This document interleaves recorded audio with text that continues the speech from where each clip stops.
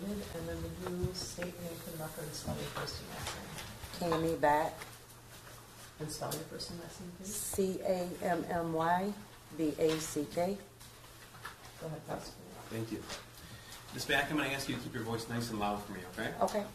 Now, is it true, Miss, that you work at a retail store that sells firearms? Yes. And that's in Oxford, Michigan? Yes. Okay.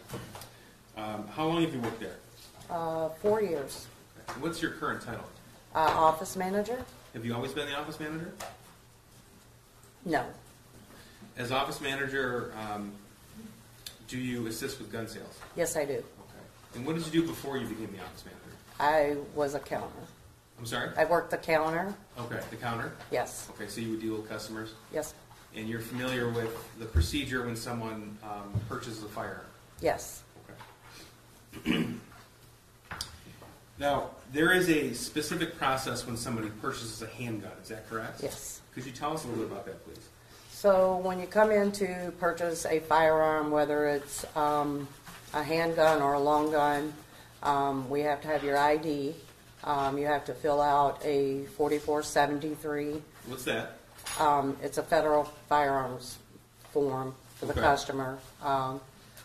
Once that is done, myself or whoever will run a NICS check on the computer. Okay, can you tell us what that is? That is where you send it over to, I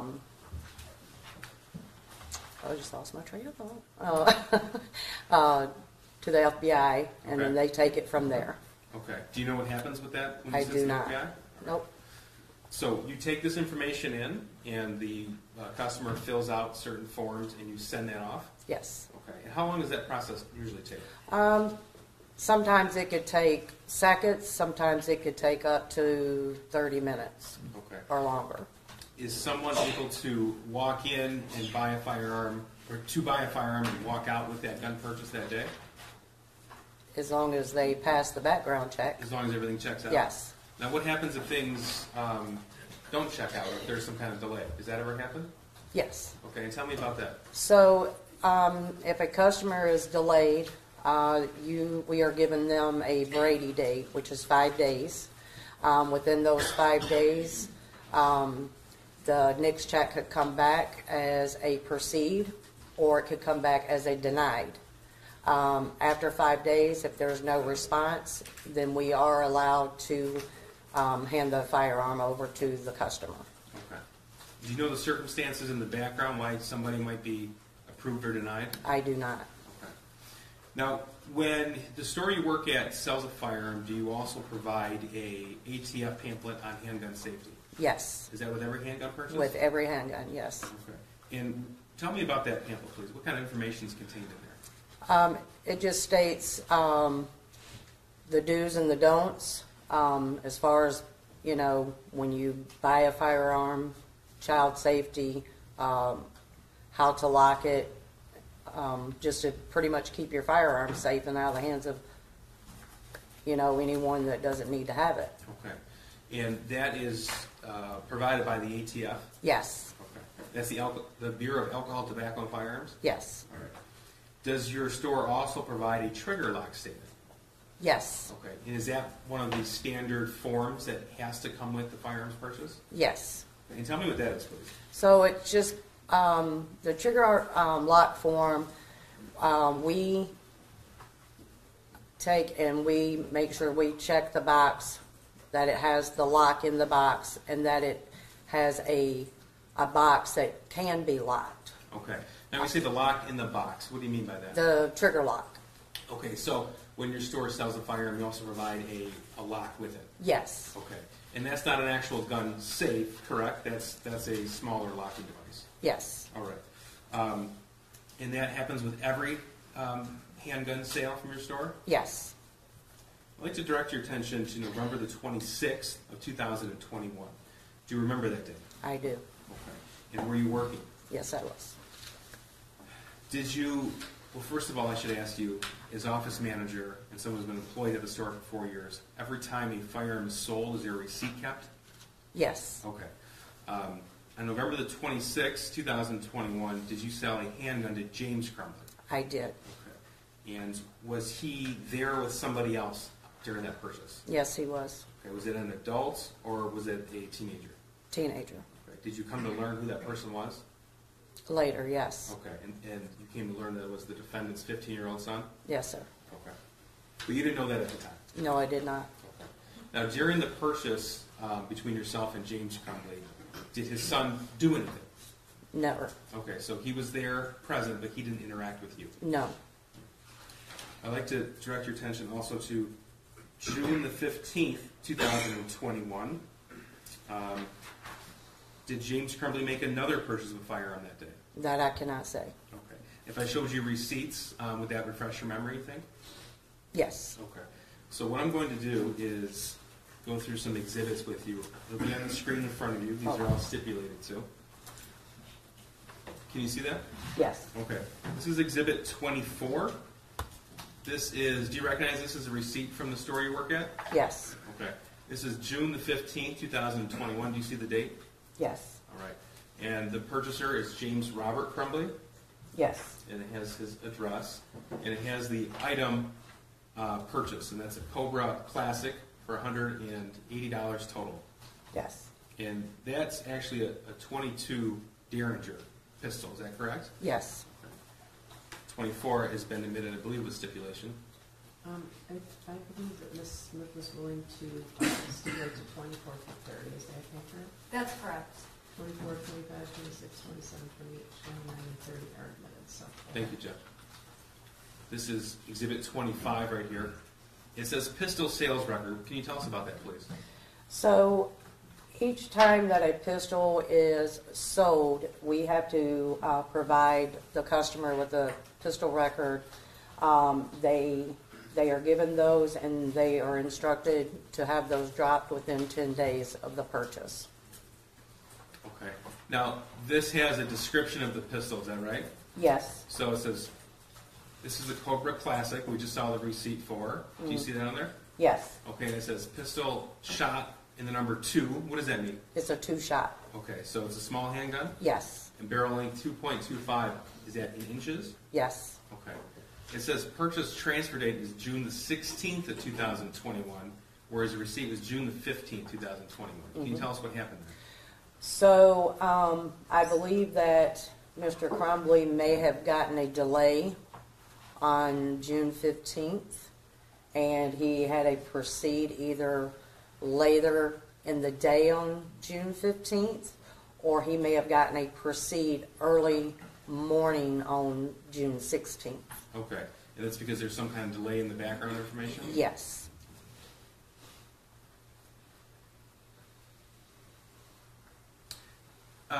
Ms. Beck, is it true that some handguns sold by the store actually come with their own cable locks, not just from the retailer themselves? Yes. Okay. So, whereas on November the 26th, you provided a lock, not every handgun has to be provided a lock by your store. Yes, it does. Because the manufacturer gives the lock themselves. Yes. Okay. So I don't think that was clear, so I just want to back up for a second. So some guns that come in from the manufacturer do not provide locks. We Okay. have to provide those. Got it. Sorry. Okay, no, that's okay. No, Okay. that's my fault, not yours. The 6 Hour, for example, they do not provide their own locks, is that right? Some they do, some they do not. Okay. And if they don't, then you would fill in that gap. Yes. All right. Now, this is Exhibit 26. This is a receipt, James Robert Crumbley, June the 16th. And this is the Caltech P17 22 LR. Total price $349. Do you see that? Yes. Okay, this is Exhibit 26. And again, this is June the 16th. That's the day that he would have received the Derringer. Yes. You're right? Okay. And here's Exhibit 27, which is the actual pistol sales record. And again, purchase transfer date June 17th of 21. So there was a delay in this purchase as well? Yes. Okay. And this description is, it's a 16-shot, barrel length is 3.8 inches. Yes. So it's bigger than the Derringer. Yes.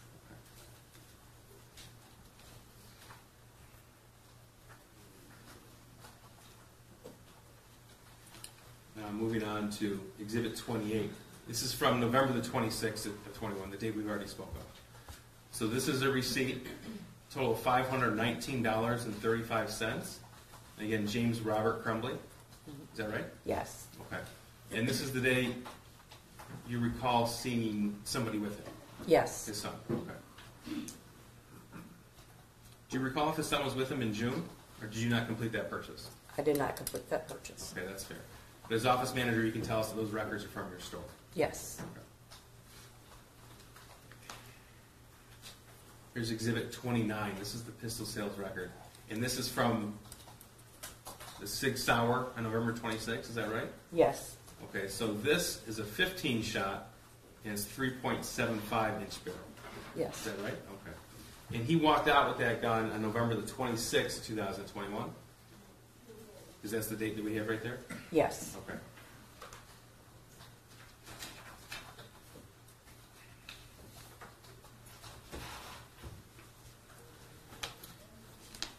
Now, hypothetically speaking, if there was a 15-year-old who walked in your store and tried to buy a handgun, would you let him? Absolutely not. Okay, that would be illegal, right? Yes. Here's Exhibit 30. This is a portion of the firearms transaction record. I think you referred to it as a 4473. Do you recognize this? Yes. Okay. And was this provided, this was filled out by James Crumbley? Yes. Okay. And what's the purpose of this form here? That is to keep a record for ATF for all firearms that are sold. So there's certain boxes are checked here, and the condition of the gun is notified. In this case, it was used. Yes. Okay. And the purchaser has to assert certain things before he can walk out with that gun. Is that right? Yes. In one of those boxes, are you the actual transferee, or you are the actual buyer of the gun, and it's not for somebody else? Right. Because it is not legal for someone to buy a gun for somebody else through your store, correct? No, it is. Well, that person has to come in and fill out this paperwork, that Yes. right? Right. So it would not be legal for a adult, for example, to check this box that the gun is for himself and then transfer it to a child. Yes.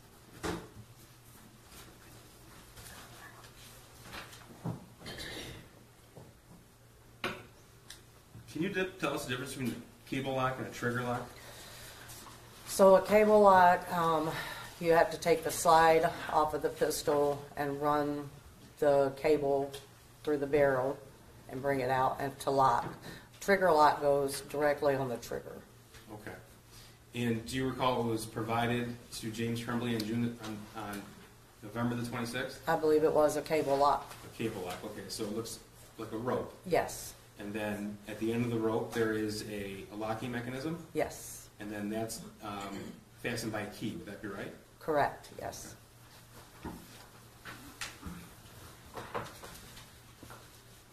There's some firearms that can't be secured with a cable lock versus trigger lock, or is it unique to certain guns that you need one versus the other? I don't believe so. Okay. Does your store always provide either a cable lock or trigger lock, or does it depend? We provide both. Both. Yes. Okay. But on this particular occasion, on November of 2021, it was a cable lock. It was a cable lock, yes.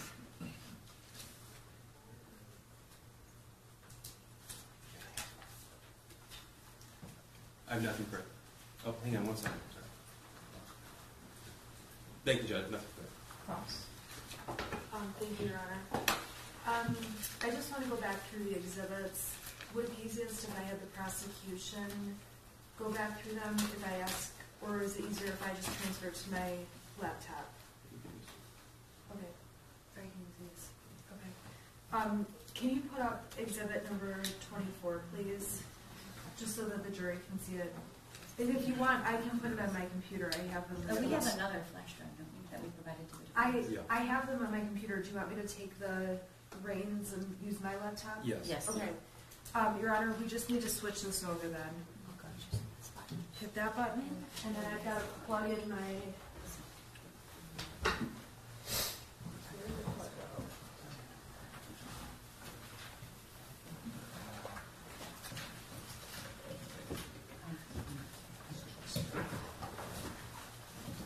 I'm just gonna pull up the exhibits on the laptop while Mr. Godwin plugs them in.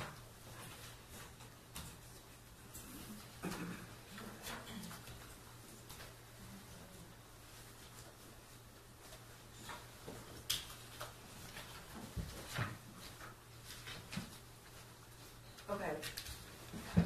Good afternoon. My name is Shannon Smith and I represent Mrs. Crumbley. I'm going to ask a couple of questions, and if I ask anything confusing, can you please just slow me down and let me know? Sure. Okay, thank you.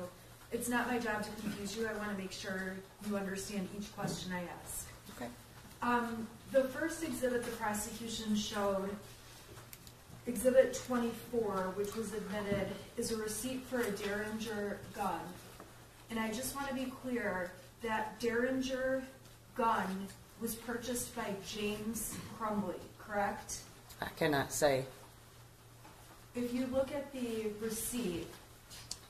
By the receipt, yes. Okay, so by the receipt, it indicates James Crumbley purchased the weapon. Mm-hmm. And Is that it's, Yes, I'm sorry. and it's fair to say that Jennifer Crumbley's name does not appear anywhere on that receipt. No.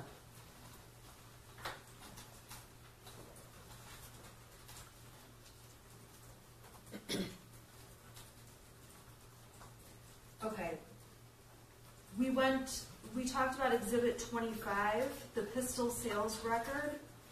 And this was the pistol that was bought back in June of 2021.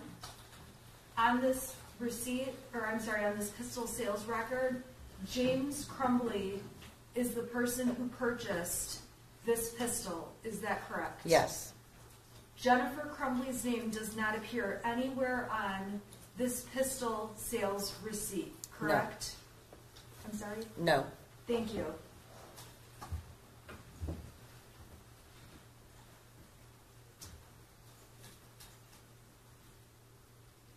All right, Exhibit 26 was admitted. This is a receipt from a Kel-Tec gun that was purchased, correct? Yes. And again, on this receipt, it indicates that James Robert Crumbley purchased the gun, Yes. and Jennifer Crumbley's name does not appear anywhere on that receipt. No.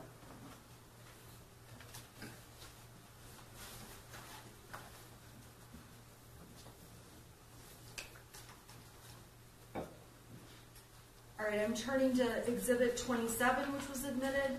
This is the pistol sales receipt from the Kel-Tec that we just talked about in the prior receipt.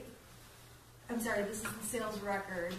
The sales record indicates James Crumbley bought this gun, Yes. okay? And Jennifer Crumbley's name is not listed as the purchaser, or she's not anywhere on this record, correct? Yes.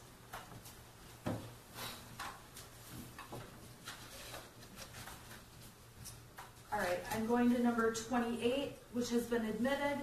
This is the receipt from the Sig Sauer that was purchased in November of 2021, correct? Yes. You have a direct memory of the purchase on this Sig Sauer gun, correct? Yes. And on this receipt, this gun was purchased by James Crumbley, correct? Yes. The receipt does not have Jennifer Crumbley's name. No. And when this gun was purchased, James Crumbley was accompanied by a teenage boy and no one else, correct? Correct. And you were testifying that you didn't have any interactions with the teenage boy who was with Mr. Crumbley. Correct. And when you saw this teenage boy with Mr. Crumbley, there was nothing about him that stood out to you as unusual or weird or something that would have raised concern about selling the gun to James Crumbley with his son, correct? No. I'm sorry. The court's making a record, so it's really important we talk one at a time. I'm not trying to cut you off in any way. I just need to make sure the record's really clear. Sure. So I'm just going to re-ask, and I'm doing it just to have a clear record. When you saw Ethan Crumbley with Mr. Crumbley buying the gun, there was nothing about him that concerned you about selling the weapon to Mr. Crumbley, correct? Correct. And on that date, you vividly remember it was only the two of them at the gun store purchasing that weapon, correct? Correct.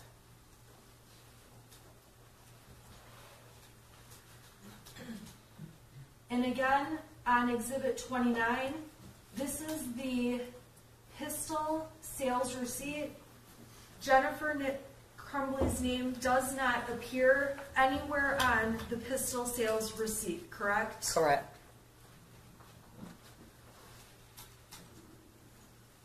And I'm going to open Exhibit 30, which has been admitted.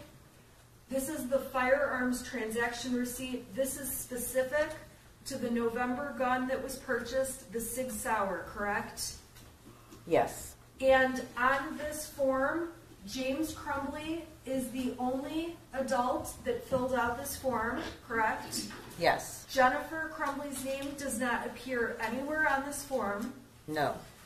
And the information provided was all provided by James Crumbley, correct? Correct. And you cannot sell a weapon to a 15-year-old who walks into your store if they came in and wanted to buy a gun, correct? Correct. And if you don't know the answers to these questions, I can ask someone else, but I'm going to ask you. When a parent buys a gun, a parent has a right to take their child to a shooting range, correct? Yes. A parent has a right to take their child hunting, correct? Yes. A parent has a right, when they own a gun, to allow their child to use the gun at things like a gun range or hunting or along those lines, correct? Yes.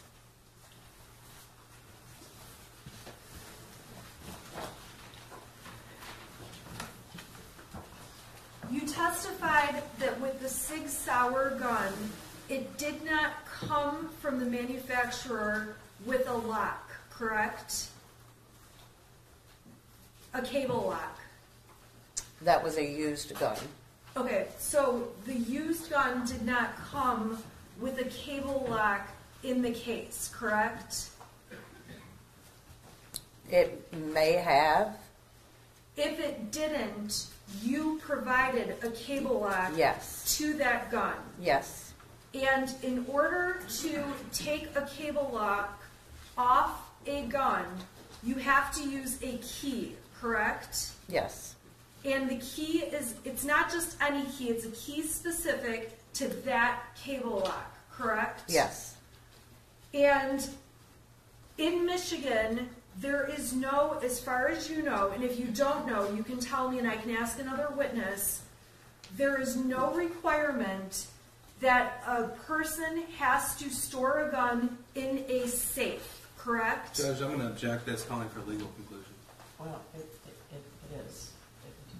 It is calling for legal conclusion, isn't it? I'm assuming you guys could stipulate to that at some point, but. Can we stipulate? Either way, it's not appropriate for this Or, witness. yeah. Okay, we'll take care of that later. Yeah. Okay. When you sell guns to people at your store, you also, you're not required to also sell them a safe for that gun, correct? Correct. As a precaution, if it does not come with a cable lock, you make sure that every gun that leaves your store is sent out with a cable lock if one can be put on that gun, correct? Cable lock or trigger lock? Or trigger lock. Yes. Okay, thank you.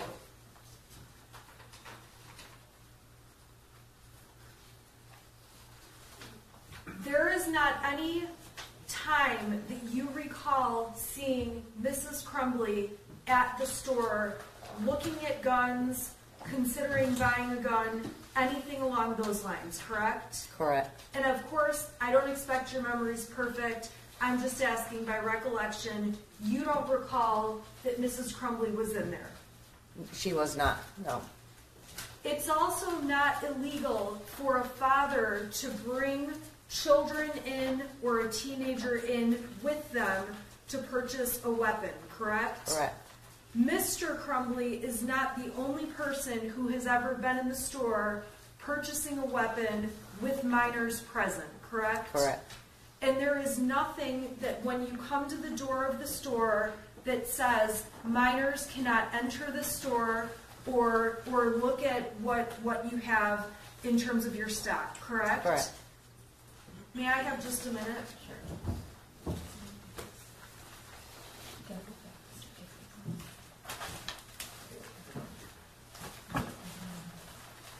I have no further questions, thank you. Just very briefly. Ms. Beck, I'm just going to clear a few things up. I'm afraid I wasn't terribly clear with some Sure. things. First of all, after the shooting in Oxford High School, agents from the ATF, they came and spoke with you. Would that be right? Yes. Okay.